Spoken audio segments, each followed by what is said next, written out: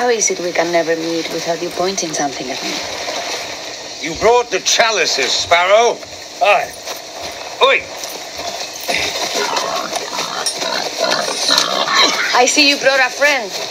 I did. And the one-legged man, he is near. Aye. Aye.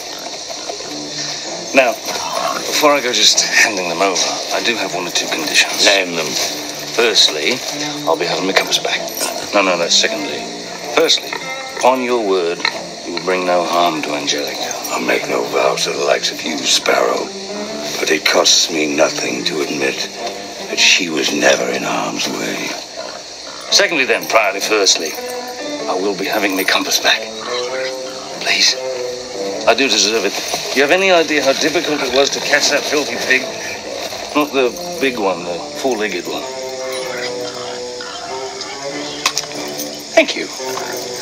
And thirdly, Mr. Beard, there are times, not very often, when I do reflect upon my heinous misdeeds. Chief among them, I note how poorly I have treated Mr. Gibbs, my loyal first mate. Aye, now you bring it up. Left him to rot in jail, I did. Didn't care, still don't.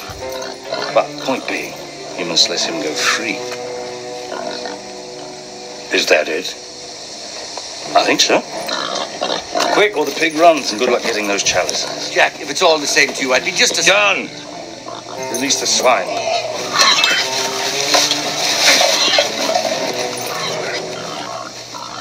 Perhaps if you don't mind, I could tag along with you folk for a while.